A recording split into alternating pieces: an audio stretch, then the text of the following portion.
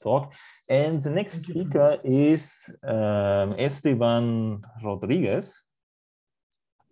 Can you hear me? Yes, I can hear you. Hi, Esteban. Hi, nice to see you. And yeah.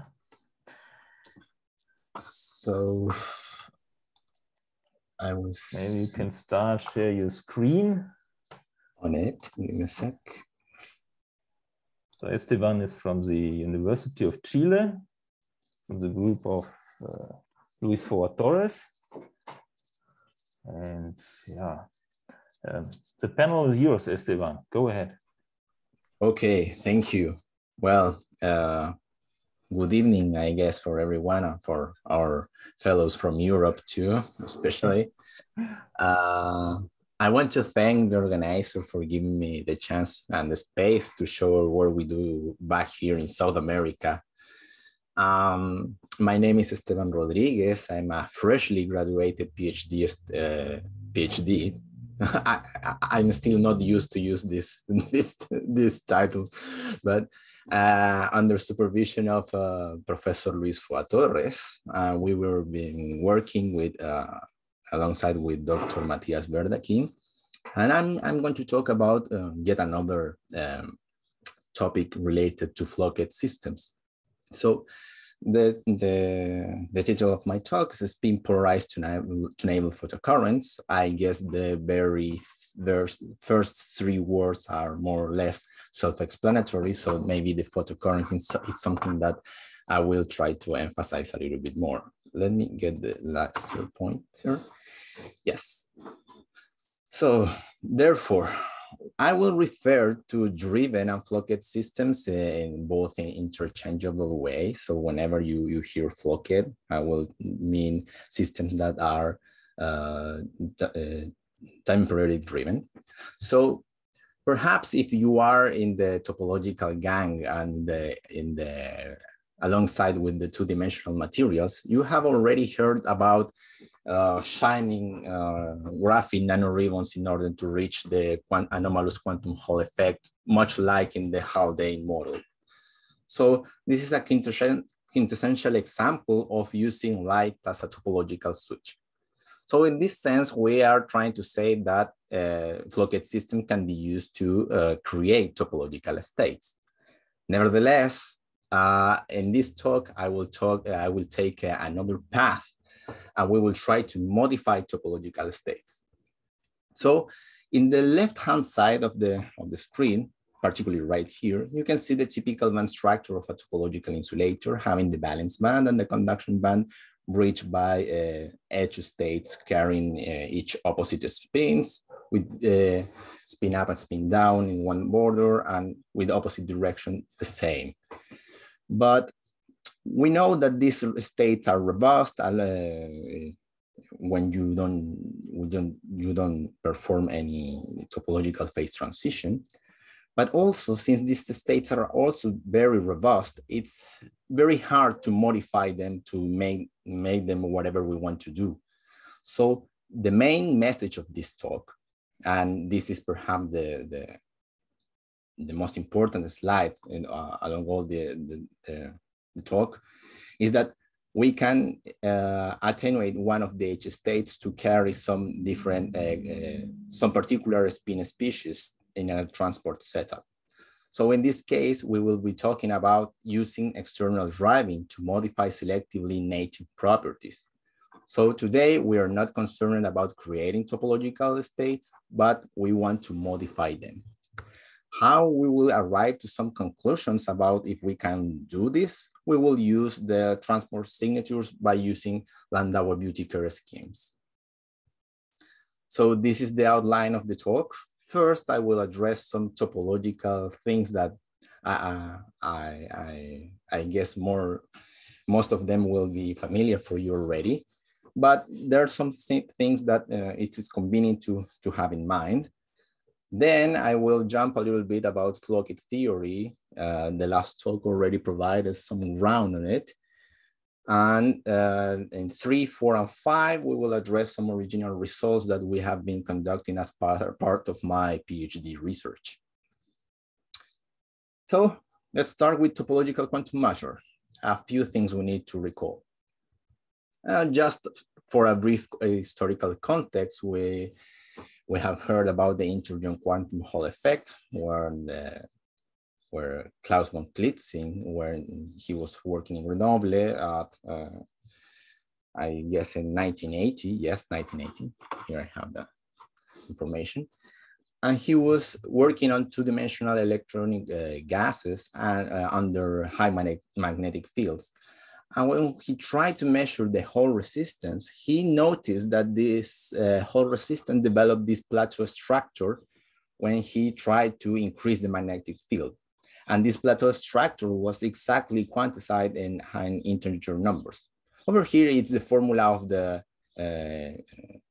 Hall conductivity. Yes, Hall conductivity, but over here it's depicted in the inverse of this number. However, the reason behind that this is already quantized is because Thouless discovered that this is due to some topological phenomena underlying. And after this proposal, Duncan Haldane proposed a model to reach the integer quantum Hall effect, not needing the high magnetic field. So this is how it goes. This is just making the long story short. Under certain conditions, the following number that depends on only in the aging states of the Hamiltonian, which is the quantity f with an integral over the whole Brillouin zone, it's a topological invariant. Of course, I will not dig into the details what are these certain conditions, because we can make a whole lecture about this, but this result implies something that is really deeply rooted in all the topological insulators theory, which is the bulk boundary correspondence. And the bulk boundary correspondence implies the existence of robust edge states, which is something that we really like, since we are talking about topological systems and this event is related to topological behavior. But the way I want to convey the message of how we try to think about them is that this bulk boundary correspondence does not allow us to control them. It imposes a constraint. And what is this constraint? Well, we are thinking that this bulk boundary correspondence will tell us how many edge states are living under the surface of a topological insulator. But this number is already fixed by the agent states of the Hamiltonian. So if we have the typical band structure of the Haldane model, we can see something like this for the zigzag configuration. We have in blue and red the edge states that are predicted. So in this case, we talked about the topological invariant being 1. And here we have a black dot for the state in the bulk bands, which does not show any special profile of localization. So let's keep this picture in mind, because this will appear a lot along this talk. We will be talking always, when we announce our results, in models that resemble the Kenan-Melles model for zeta-2 topological insulator. Over here, we have the Hamiltonian in the second quantization language, having the first term related to the nearest neighbor hoppings with amplitude T. The second next nearest hopping, taking account of the spin orbit interaction between the same lattice species. And we have also the Rashba spin orbit coupling, which is a term that does not conserve a spin quantum number in the z direction. And this is a first neighbor hopping with amplitude, complex amplitude 2. And we therefore, at last, we have the Semenov mass term that is breaking the inversion symmetry between the both different sublattice species. So first, we will try to get rid of this term. We will neglect the Rashba coupling and the first part of the results, and we will notice that whenever we neglect this term, we can notice that the Hamiltonian of the K-Mede model now splits in two independent Haldane models. And in this sense, we will treat all our systems as a Haldane model with spin up, and we will treat this lower right block as the Haldane model with the spin down. So each block represents the Haldane model with opposite spin. So this is an information we will have to keep in mind for the next slides. So now, just to tell you why we are neglecting the rational spin orbit coupling, take the band structure now with colored with the spin polarization. In the picture A, we have the system without any Rashba coupling whatsoever, and in B we have a moderate Rashba coupling turned on. And we see that in this case, the spin polarization is sharply 1 or -1 in this scale, where blue will be always the spin down and red will be spin up. And in this case, we can see that this starts to depolarize. So this quantity here, which is each of the points that compose this plot, starts to make some indefinition of the spin. As long as we are increasing the intensity of the Rashba spin orbit coupling, we can see that the bulk band starts to depolarize. But we see that in the case of the topological edge states, the spin polarization remains really, really sharp in 1 or -1. So just as a summary of this slide, we see that the Rashba spin orbit will induce spin flip processes that will be important in the case of C, which is the case we will treat at the end of this talk. And for small spin polarization, this is not, for small values of the Rashba spin orbit coupling, the spin polarization is not significantly affected like in this case. And the edge states will survive even for larger values with the spin polarization unaffected. We can also quantify this property of the topological edge states having this spin by looking at the topological phase diagram of a zeta-2 topological insulator, considering the Rashba coupling. And here we have the trivial regime and non-trivial regime. In this talk, I'm not interested to tell you what is the underlying topological invariant of this system, but just to tell you that the boundaries to keep the robustness of these topological states have to fulfill these two conditions. If you go away from these conditions, you will fall into the trivial regime. And a last ingredient before I start to announce some results of our research is something called the circular dichroism in the Haldane model. Suppose that you have an ordinary graphene and you have the brilliance of this graphene, and you try to understand how graphene tries to absorb light. So we can compute the transition rate going from the conductance bands to the valence bands due to the external potential due to this circular polarized light. In the case of the ordinary graphene, some profile like this is shown. This doesn't show any special feature because the transition rates in the direct cones have some specific value that it's not interesting, but the thing that is interesting is coming right now, is that in the case that you have a Haldane model, which we will associate with the spin-up block I was talking in the previous slides, will have this profile more or less in the topological regime. But whenever you take the time reversal pair of this plot, in this case, the spin down associated, when you look to the transition rate of the absorption of light in the neighborhood of any direct cone, you can see the spin down does not absorb light, whereas the spin up does absorb light. So in this case, we say the Haldane model in the topological phase absorbs light, but its sign reversal pair does not.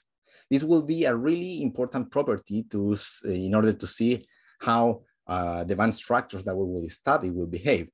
And just to mention a detail that might be relevant, that this selection rule, this optical selection rule, was proposed for bulk, but it's still valid for ribbon configurations. So now, just a brief look into the Floquet theory and quantum transport, which is the theoretical substrate to illustrate all of our results. And as Gerardo was telling us in the previous talk, the Floquet theorem is nothing else more than the block theorem. So when we have a translational invariant Hamiltonian, we know we can diagonalize and find a complete eigen vector set that will diagonalize, and we will have some quantum number, which will be the momentum. In the case of Floquet theorem, and I will use Floquet from now on just to refer to the time dimension, we have more or less the same. We have all the eigenstates can be written in this following form, which are base time of a function that we will call the Floquet function. And the number epsilon alpha, we will refer it as the quasi-energy. Why quasi-energy? Because this energy is now, it's now defined between these two bounds. So if we replace the Floquet ansatz into the Schrodinger equation, we will arrive to an equation something like this. This eigenvalue problem with the Floquet Hamiltonian written, which is defined in this way, will be an static problem. Why? Because since both the Hamiltonian and the Floquet functions are periodic in time, we can decompose them in the basis of periodic functions, such as we have in the basis that all the periodic functions can be decomposed in the Fourier components. So any Floquet function, since it's periodic in time, can be written this following way when we separate all the components that are static with the complex exponential, as well as we can do the same with the Hamiltonian, separating both the time dependence and the static dependence. So when we can write the Floquet Hamiltonian, HF, in this basis, and we will arrive to the matrix form written here. The Latin index will denote what we will call the extended zone or the replica space. We will see the structure in a more concise way in the following slide, but I just write here just to stress and to emphasize the fact that we have here that all the time dependence just cast in this Latin index, and all the dependence in the static space will be denoted with this Greek index. Lambda hence can be all the orbital phase, the orbital space, can be the spin and any other base in the static space. So here is the shape. And why we call this the extended zone? Because when we see the structure of this Hamiltonian, we can start write this explicitly. And all the static copies that are over here will be represented for this in this way. Therefore, all the system that we have in principle in the real space and time dependence will be mapped to something that will be the static system and copies, and the coupling between copies will account the time dependence. So any of the terms that are off diagonal in this matrix will be the time dependence. So now time is promoted to a third synthetical spatial dimension, which will be called the extended zone. So the first question that this might raise is, how many of these replicas do you need in order to get any physical meaning of the signals you will get from these computations? So their answer is as many as you need. Once the convergence of this signal will be proved to be converged. So it will depend explicitly in the problem that you are addressing and in the frequency, because the frequency will always regulate how much the replicas are coupled. And just in order to give a brief detail about the quantum transport for driven systems, We have here the formula for a two-terminal configuration for the current average over one cycle. This more or less looks like a Landauer Büttiker in the case when we have the static systems and we want to compute the current. But there's a little bit of something different because we have this superscript n. What is this TRLN, for instance? Well, as you might guess, it is the transmission probability from going to right to the left, and this n stands for the photons exchange with the external field. So, going from the terminal I to the terminal J and exchanging n photons. So, in this case, when we have the central region irradiated with our periodic potential, we will have something like this in order to study the any of the transport signals. You have to define an input channel. We will usually define as the elastic channel without any exchange of any photons going, in this case, from the left. And the complete transmission over going from the left to the right will be the transmission going from left in the channel 0 to the right with the channel exchanging 1 + 1 photon. So to say, we are absorbing or emitting, and also we will have, of course, the process which will be elastic. So in this sense, this formula right here imposes something really different from the usual Landauer Büttiker scheme. Because in the usual Landauer Büttiker scheme, when we have two terminals, we have just these components when we go to the linear regime. Why? Because we know that the transmission going from left to the right and right to the left is exactly the same because of the two terminals. But in the case of Floquet, when we have the extended zone, we have many more channels allowed. So this rule does not apply anymore. So we have another component that will appear just because of the appearance of the and the inclusion of this external time periodic field. So this is the usual two-terminal contribution, which is dependent on the semi-sum, which is no more than this plus this over 2. But this will be the pumped current and also called the photocurrent. And this is due to the external driving, which is depending in the semi-difference. And in this case, we are talking about some non-reciprocity because the probabilities from going to right to the left and left to the right are different. Now, when we have all this extended zone, we know that we have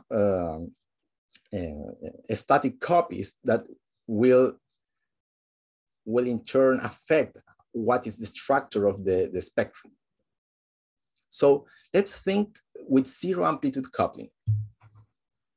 So when we think about zero amplitude coupling, we are saying that all of diagonal elements of the Floquet matrix are 0. So in the case when the frequency is greater than the bandwidth, we have an image like in the image A, where all the static copies does not merge with each other. So in this case, nothing happens, and this is the static limit. When we are moving towards the region where the frequency is comparable to the bandwidth, we can see that we are allowing some hybridizations. In this case, we have hybridization between the bulk bands of different replicas.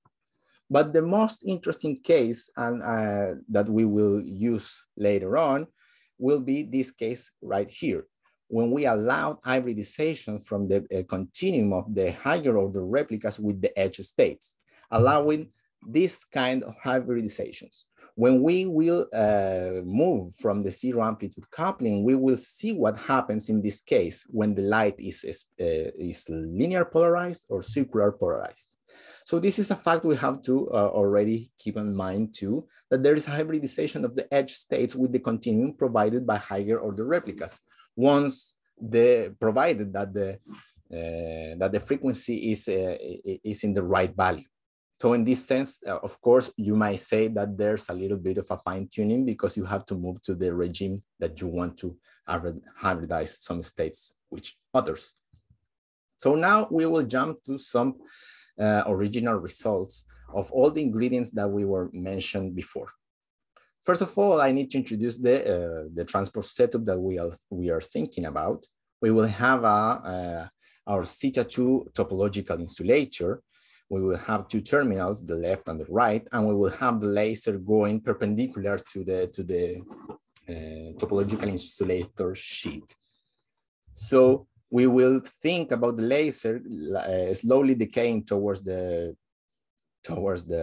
all the leads in order just to lessen the mismatch between the wave function going from here and to just to lessen the mismatch problems and make the transport measurement easier. So we will have this vector potential that will account the presence of the external field. Here I have a small typo. This is a y over here. And the parameter capital phi will control the kind of laser we will using. In the case we will set capital phi to 0, we will have linear polarized light. And in the case we have,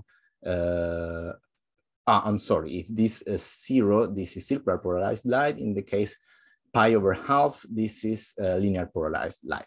How do we account the presence of the laser of the system? We will use the Pyre substitution, which is the minimal coupling version for the tie binding model. So any of the hoppings that we will compose our system will be corrected by this phase factor with this linear line integral between all the hoppings of our lattice. So now we will include the light and we will turn on the coupling potential. And we will have the following band structure and spectrum right here. This is one of the main results of the work.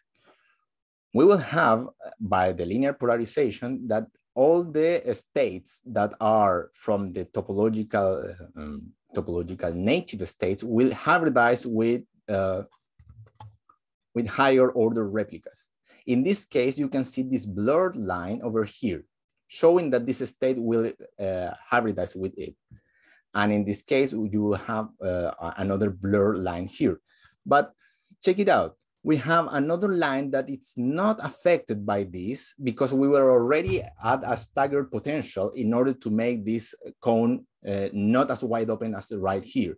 So the hybridization we are favoring is that making these topological edge states to hybridize with the higher order replicas. And this blurring suggests that the transport over this branch will be suppressed. We have the same conclusion for the case of the linear polarization for the spin down. And this case is not surprising since we are not breaking time reversal symmetry. So the linear polarization will not make any difference between the spin up and the spin down. But some other interesting thing happened with the circular polarization.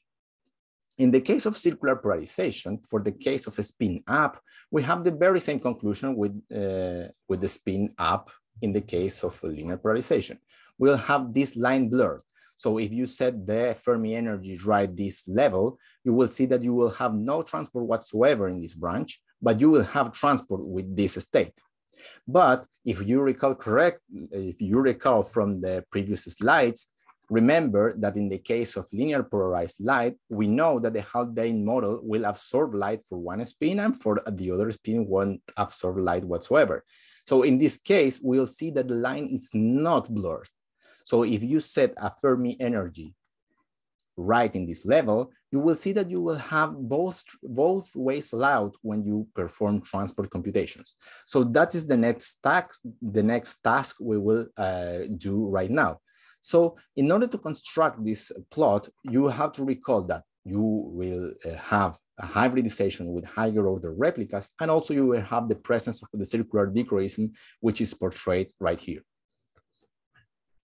Okay, so I think I already said this. In the case of the Floquet spectrum, remember we are adding some Semenov terms in order to make some gaps wide open, while in this case will be not as open. So this is the main plot of the work. We'll have the transport conclusions over here. And we will see that in the case of this linear polarization in different regions, we will have one-way regions because of this blurring of the band structure we showed in the last slides. So in this case, check out the linear polarization. We are not breaking time reversal symmetry. So therefore, the pumped current or the photocurrent that we were talking about in the case of quantum transport will cancel each other because you are not breaking time reversal symmetry. So no current can flow. And in this case, we are talking about a pure spin current. In the case of circular polarization, though, we can see that there is some one-way current in C. Check out this region, for instance, we have from left to right. But what happens when we look at the spin down? We know that this spin down doesn't like absorbing light. So this has some sort of a valley, but still the transport contribution is still quite large, less than 1, but still not that negligible. So in this case, the pumped current will arise because we will have time reversal symmetry broken. And in this case, when we arrive at energies like this, we see that we have a small contribution of spin down current and also spin up. And in this case, we see that more or less our computation shows that we have a spin up, polarized photocurrent with an 18% of polarization. So this is because both ways are allowed with the circular dichroism. So when the time reversal is broken in the circular polarization, we have a spin polarized charge current. But when we have the time reversal symmetry preserved in the case of linear polarization, a pure spin polarized current arises. So just to fix ideas, we will have these following images.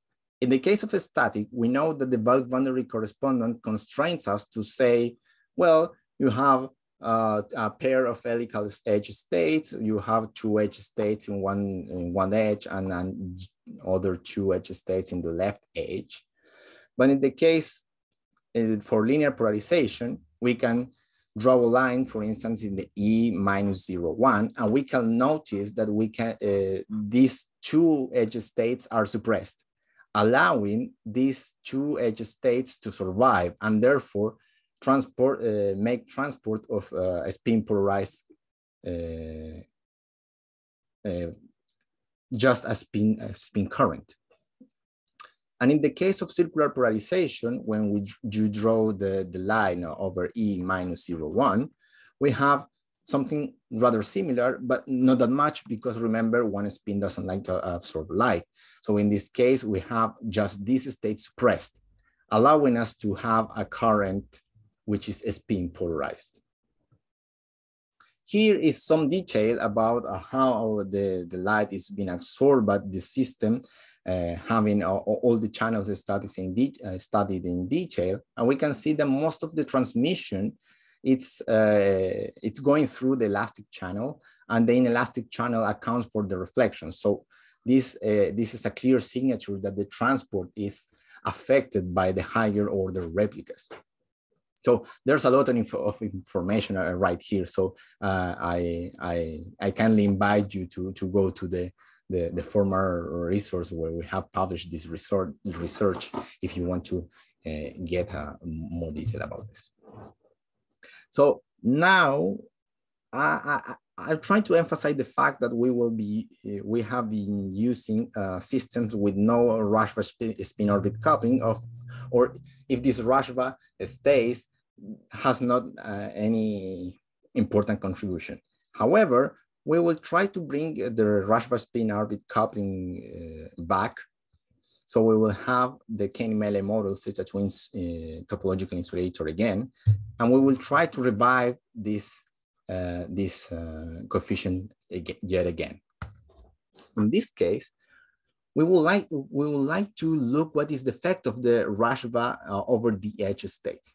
And in this case, we have yet again the spectrum of our Floquet system. And we will see that the spin polarization of the replicas start to depolarize. In this case, we can see that since now we are allowing the inclusion of the Rashba effect, we can associate this beige color over here with processes of a spin flip. So in this sense, if we allow hybridization with higher order replicas with spin flip processes, we can also make the topological edge states to make a spin flip. So this is another handle and another knob to control the edge states. So these results are still in preparation, but I will show you some results that we've been gathering so far. So one of the first tests that we made with higher Rashba coupling is something that is shown here. Take the incident modes from going from the right to the left. We'll at an energy that we know we have a topological edge state from the native system. We see that we have a spin up polarization really sharp from starting from this contact. However, when this state starts to hybridize with higher order replicas, we see this Rabi oscillation pattern. And this suggests that maybe the circular polarization radiation start to decouple the spin degrees of freedom and the orbital spin of freedom. So when this wave packet reaches the left terminal, we see that the process is effectively a spin flip process. So how does the wavelength of this wave packet depends on the Rashba spin orbit coupling? We don't really know so far. I mean, we don't really know. This is the last part of these slides, but so far we didn't really know what's happening right here. But we played with the Rashba spin orbit coupling, and we saw two different scenarios. Now we are using the blue color because this is the spin down, and take the incident modes from the spin down going from right for a determined Rashba configuration. We can study the spin flip transmission growing from the right to the left, and we see that for certain values of Rashba coupling, we see that we can reach an efficiency of a spin flip transmission close to 0.8. But we can also start to play around with the Rashba spin orbit coupling going from the right to the left, and we can reach a configuration such as we have the same spin going from the right to the left. So this imposes two scenarios because we can modify the Rashba using an external field such as a gate field a gate field, electric field perpendicular to the sample, or we can play around with the size of the device. But when we know the dependence of the Rashba with the wavelength, we can use both approaches at once and design any material on demand.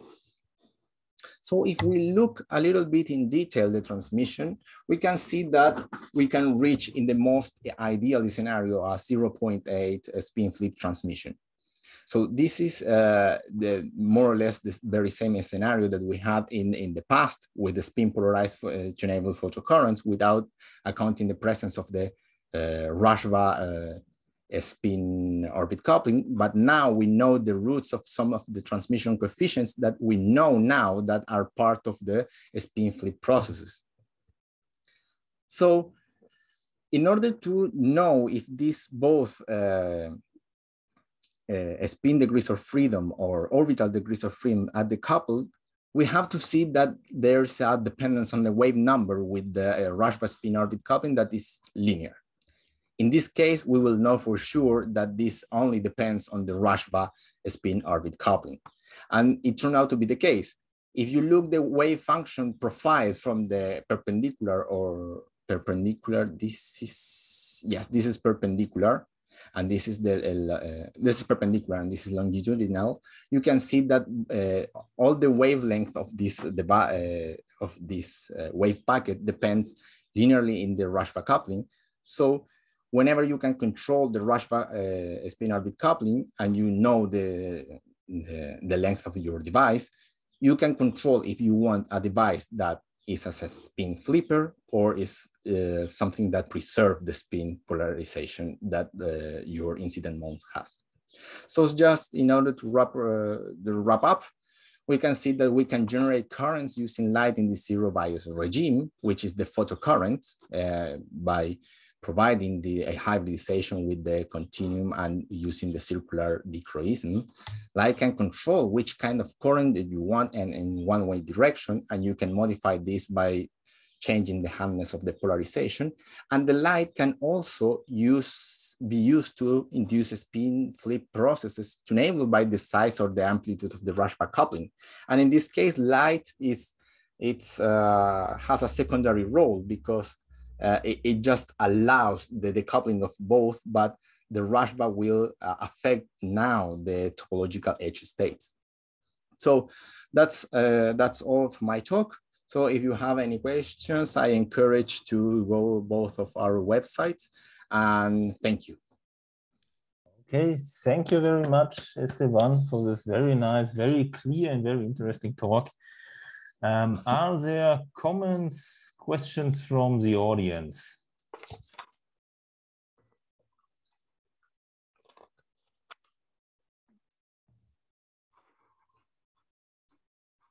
Eduardo, you have a question? Yes, I have a question. Really nice talk, Esteban. Thank you. Very neat, I think. And well, my question is about these oscillations in the spin flip, and in this that you show, I think it's the slide 30, the two previous one. Okay, so then how these regions compare to the energy wavelength, to the Fermi wavelength to that energy, because you are plotting one energy, right? Yes, this is one. Yes, this is one energy in particular. This energy that we see in the green dashed line. That it's around 0.15. 15. Yes, yes. And do you know the Fermi wavelength to that energy? Because I was wondering if these oscillations has something to related to that. No, to be honest, no. I mean, but we're taking the Fermi energy to be this one in order to perform the the scattering wave function plot. So we are taking exactly that that energy. So if I understand my results, this wavelength is exactly that we were plotting here. Okay. Probably, so I just have to check. But yeah, it's really nice work, and it's in preparation, or yes, in preparation. Okay. We have to polish some of the conclusions to convey the message more clearly, because we haven't found some results that are related, because using light for inducing a spin flip, this is something that has some history, because in the last paper we had a question, a referee that suggested to discuss the role of Rashba coupling, and we by mistake we increased the Rashba coupling more than we wanted, and we saw that the efficiency of this plot, like this one, increased more than 1. So then we realized that this was part of a spin flip process, because it was taking angular momentum from the other species. So that's how we arrived to this study. Oh, really nice. I think it's really relevant. Thank you. Well, thank you. Okay, are there other comments and questions?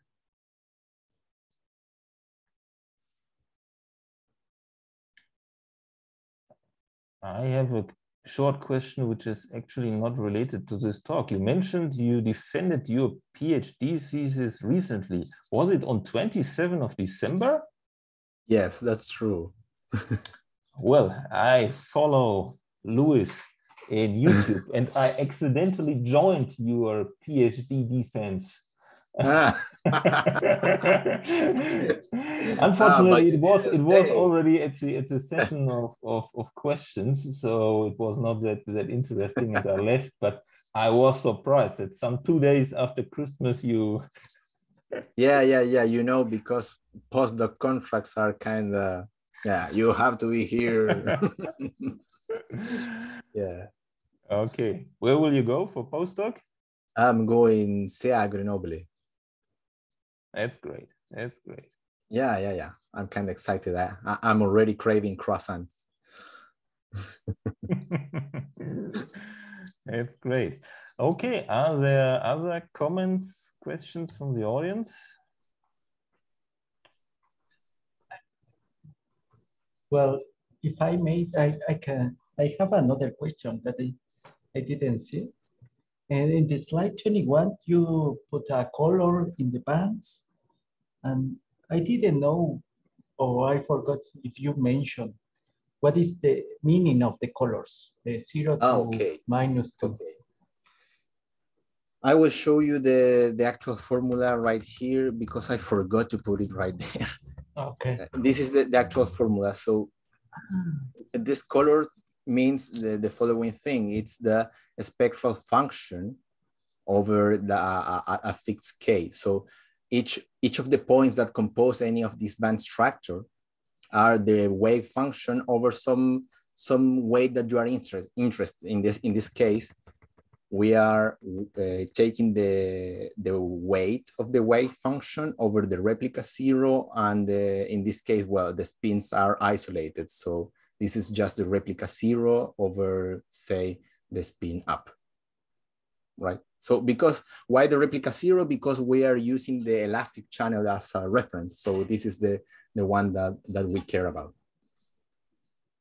Okay, so then it's like a density of states then? Yes. Okay, well, to each replica or something. Okay, but thank you. Yes, and in this case, yeah, it's just the replica 0, and in the case of right here, it's a little bit more complex because it's over each replica and also a spin polarized. Yeah, okay. But really nice figures. Thank you. Okay, yeah, thank you very much. And if there are no other questions, then I think we can proceed with the poster session, Eduardo, right? Yes, right. Well, thank you. Let me stop.